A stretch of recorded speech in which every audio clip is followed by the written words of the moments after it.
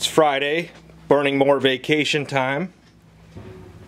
I've gone as far as I can on this Xylo project until we get some 1/2-inch plywood. So I'm going to take that one back to the shop and these bars back to the shop. And most of the snow is gone. We've got a full house today. All the Whitneys.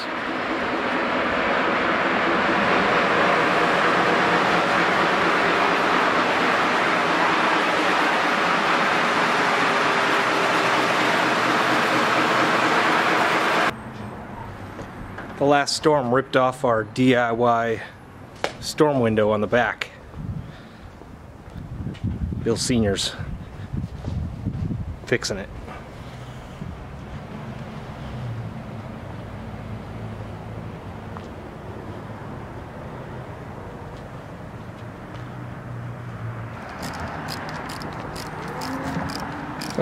Billy saving water for the apocalypse? What's he doing out here? I've never been over here, but looks like we have some raised garden beds. Wonder if anyone uses these.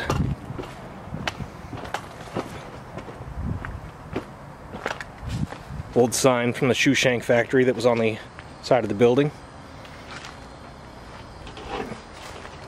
If we had employees, that could be the outdoor employee lounge. The building's all piecemeal together. Expansion after expansion. Yeah.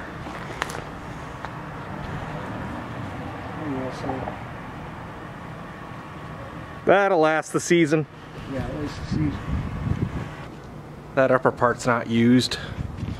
We got some trash to pick up. But not today. We got some more organization done. Cleaned up under the shopsmith. Put that stuff away. Some brass hoops showed up. Got more of this area picked up. Drills hung on the wall. Sorted through all the sandpaper over here. Got things put in some bins. Magnetic strip hung on the wall. So we're good there. Now I got this stack of hoops to sand. Fun.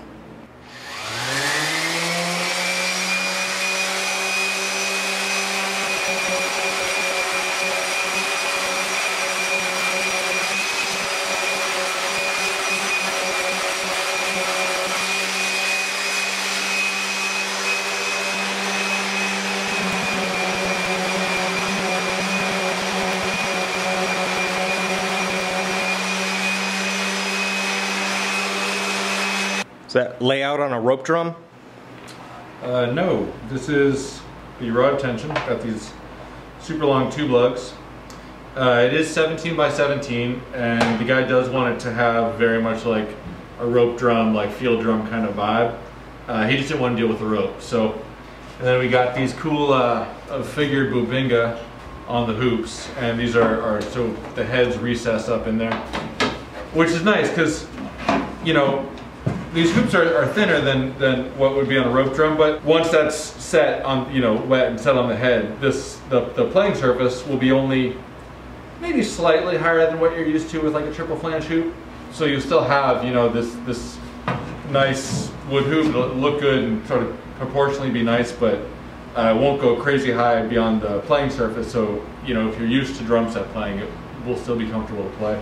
We don't do too many of these kind of rod tension field drums, but every once in a while it's fun when we get to do them. They always turn out really cool.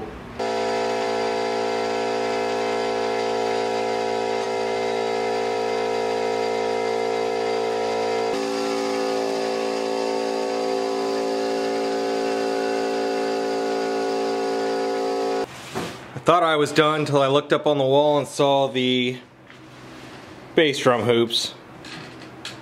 There's always more. There's always more.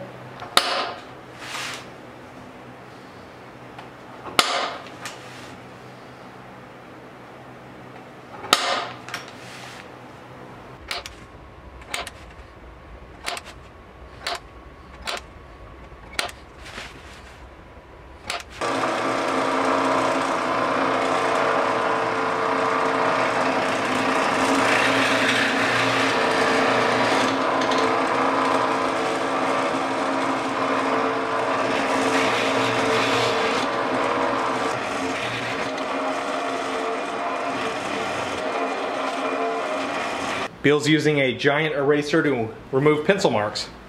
Yeah, these are cool. It's for cleaning up sandpaper, like for belt sanders or disc sanders or whatever, when they get loaded up with sawdust. These are awesome for cleaning those off.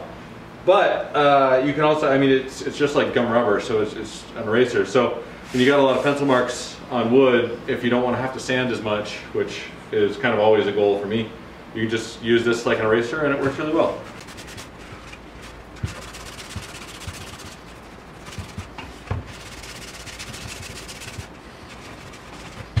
I think acetone also takes it off rather quick.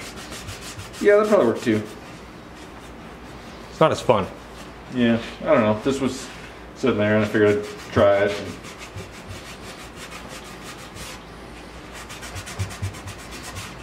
Usually I don't have this many marks on the shell, but it's a big shell. That's what she said.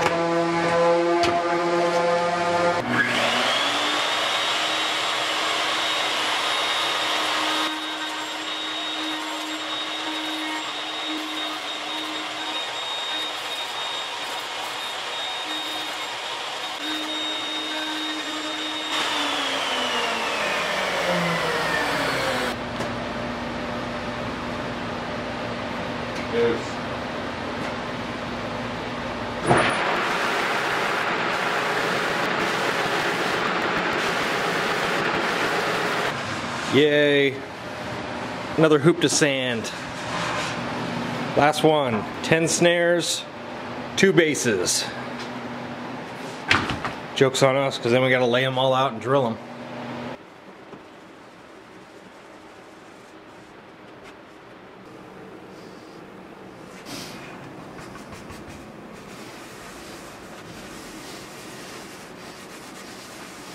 That oil smells like lemon bars. It does. It's food safe, you can eat it. I might eat it. You should eat it.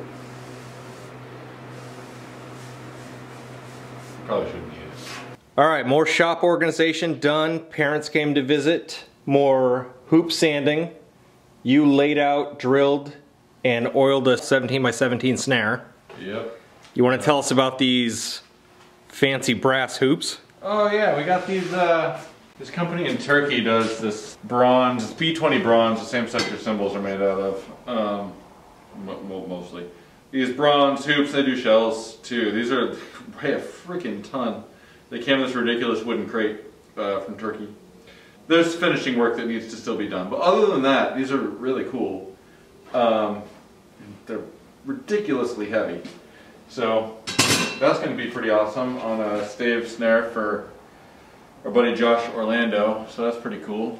We cut some test pieces of veneer to send off to our friends at Woodshed. They're going to do some printing, like direct to veneer printing for us, which is a pretty cool thing that we haven't experimented with yet, but I think that's going to be pretty cool. So we sent some wood to them for some test prints. So tomorrow's gym on the mill, layout hoops, drill hoops, sand hoops, maybe veneer some bases. Here's hoping. Here's hoping.